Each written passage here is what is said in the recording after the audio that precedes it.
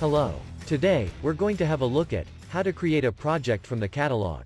When you have a workspace on Cedreo with 2 or more accesses, you can create catalog projects. If you have the specific catalog administration access, you can have the catalog management option. So you can find all projects which are in the catalog.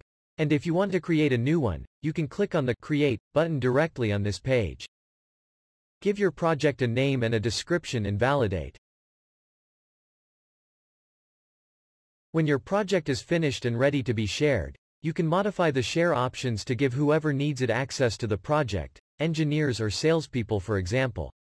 If you choose to share with salespeople, the project will then be available on their workspace with the Catalog option. That's it. Now, it's your turn. You can contact us if you have any question. The support team is always there to answer you.